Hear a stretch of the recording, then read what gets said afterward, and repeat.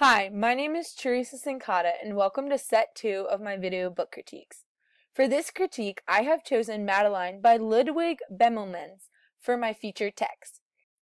The genre of this book is poetry. Its grade levels are preschool through 2nd grade, and it has won the Caldecott Book Award.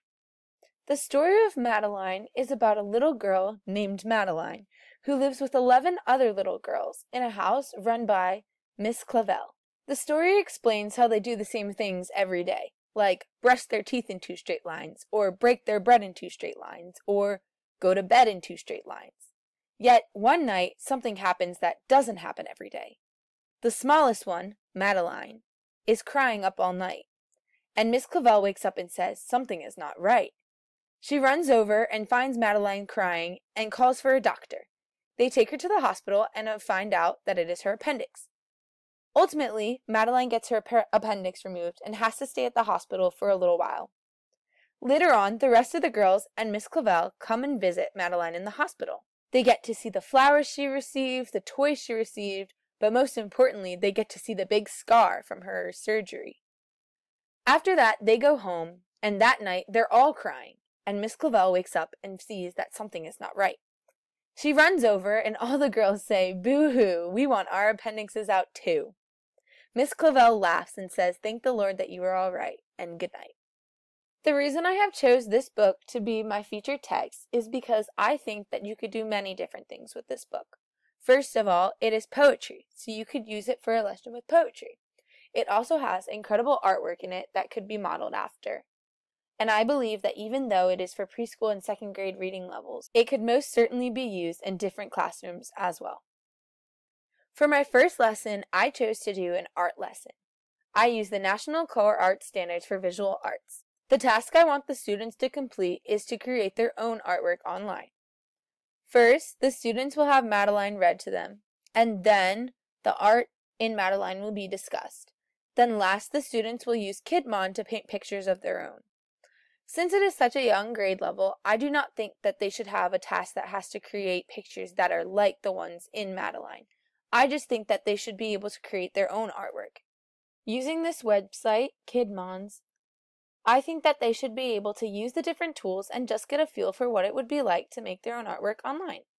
It has different tools that have different textures, and I think it would be a good idea to talk about the different styles of art that they could use. Colored pencils, paint, markers, and so on and so on. Next, I have a literature/English lesson. I use the ISTE Standard 5B for this. The task is that the students will analyze Madeline and then write their own poems on Storybird. First, the students will read Madeline in groups as a class. Next, the students will discuss what makes Madeline poetry. Last, the students will use Storybird to make their own one-page poem. Storybird is a very interesting website where you can create books and poems using pictures and themes on the website. I have been able to make my own rationale for what I would want the students to make. I just think that they should make a one-page poem and not a story. How it works is that you are given a picture that you can choose on your own, and then you are given words, and then you make a poem out of them. I believe that poetry is very important for students to learn, and I believe that by creating their own poems, they can deepen their intellect. Some other texts that I've read for this book set are Interrupting Chicken by David Ezra Stein. This picture book tells the story of a chicken who can't help but interrupt her father's bedtime story. Click Clack Moo, Cows That Type by Doreen Cronin.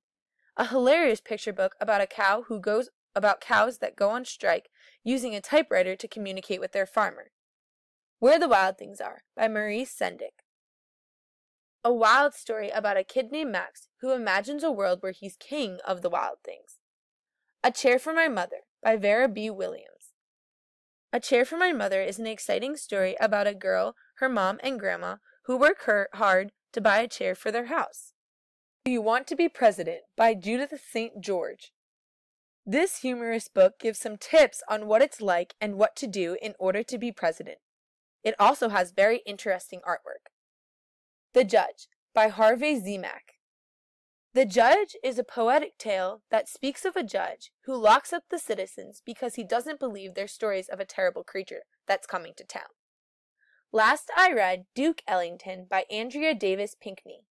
It is a colorful tale that tells the story of Duke Ellington, who is a ragtime artist. The best part about this book is that the story, when you read the story, it sounds as if it's a ragtime song. Thank you for watching. Can't wait to see you at my next video. Bye!